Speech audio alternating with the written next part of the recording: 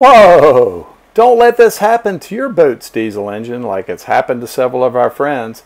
Make sure you watch this video to the end to learn what it is and how to prevent it. Welcome to an informative video from the Blown Away channel where we discuss the costly engine condition Hydrolock. There is almost nothing on YouTube that addresses this issue, and if you or a friend of yours owns a sailboat, you must watch to learn how to perform the inexpensive do-it-yourself preventative measures detailed in this video. Eileen and I mentioned Hydrolock to owner Gregory Tomat of St. Martin Marine Engineering Consultants, and he taught us how to avoid it by preventing seawater from entering through the engine exhaust hose by installing an anti-siphon loop.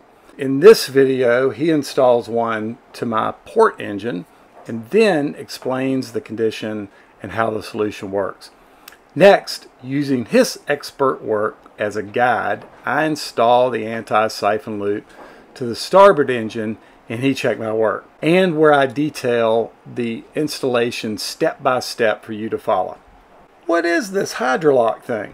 An offshore passage in rough conditions with large waves rushing past the boat, such as sailing on a beam reach, set up hydrostatic pressure that causes water to siphon into the engine. Water siphons back into the engine exhaust hose, fills it, and flows into the engine via the open exhaust valve.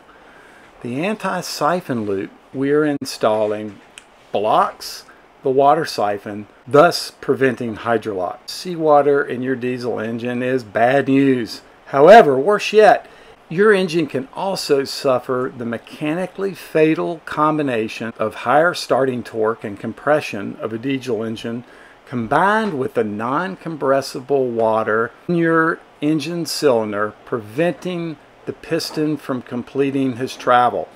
Either the engine must stop rotating, or a mechanical failure such as a bent or broken connecting rods, a fractured crank, a fractured head, a fractured block, crankcase damage. Well, I think you get the message. Now, watch carefully while we show you how to prevent this from happening to your boat. Example, you just want to come here? Okay, cool. Okay. Yep, come over there. Look exactly what I was explaining, right? Okay, yeah. You see, this is the water here. Yeah. You see that hose still full? Yeah. See where the water stays? Yeah. And look at the other side.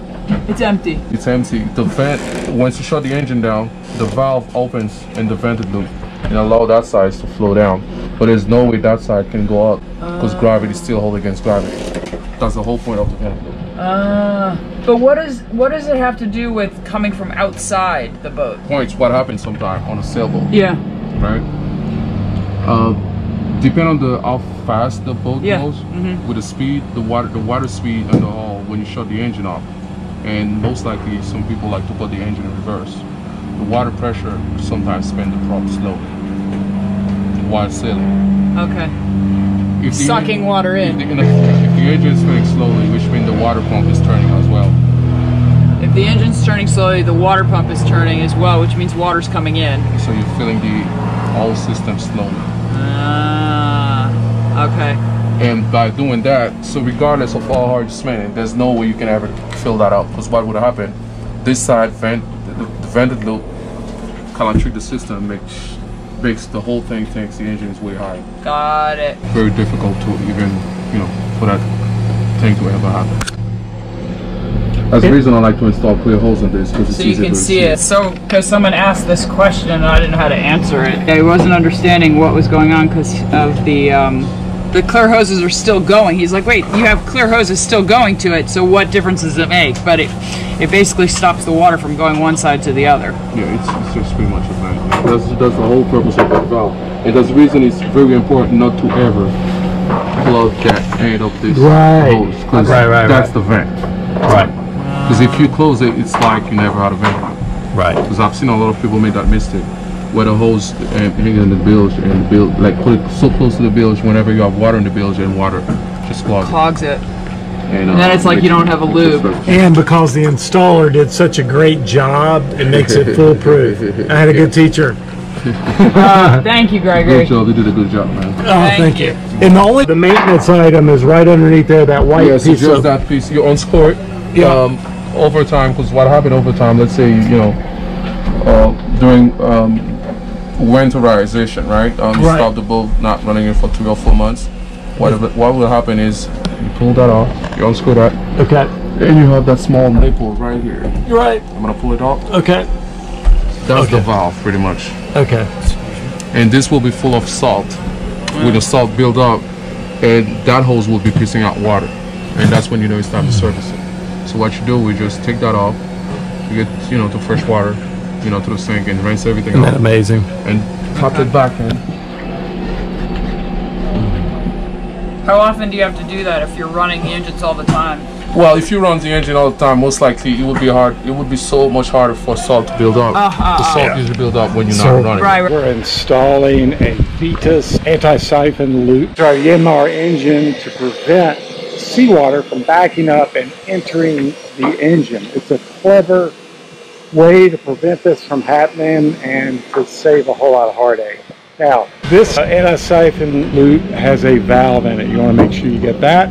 And right now, we've already screwed that as high as you can in the engine compartment. You can see down here's my engine, and we've got it up as high as possible. I've cut the bottoms of these in order to fit the 1-inch flexible hose with wire. You need the wire in there in order to keep its form when you're turning corners. And then here is the valve right there. The next thing we're going to do is we're going to take off this hose right here. So the water is going to come up through here. That's going to cause the problem. But what we're going to do is give it more height and more hose to run through so it doesn't back up into the engine. Because here it's just got a short area for that to happen. So we're going to take this off. We're going to run a hose up into here. And then we're going to run a hose from here into this point right here. And then we're going to attach a small 8mm hose right here, and it's going to run down here. Alright, we just pulled this out.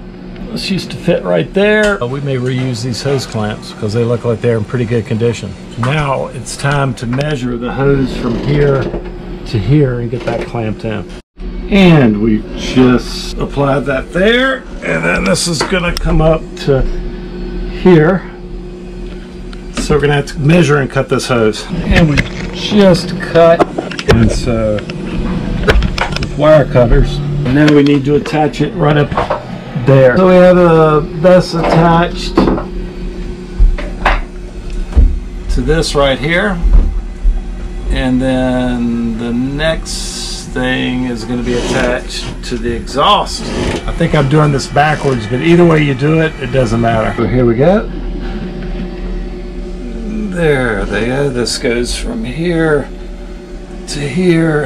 Actually, the flow will go from the saltwater coming in this big pipe up underneath the hole, and then it will come up here to lose momentum, and then over through here, and we're going to put a little hose on a valve, which is going to cause the water to come into the bilge instead of back into this right here. So this is 8mm hose right here, going right there. We're going to put the hose clamp on there, and then we're going to put the end of this down into the bilge where the water will go instead of into the engine.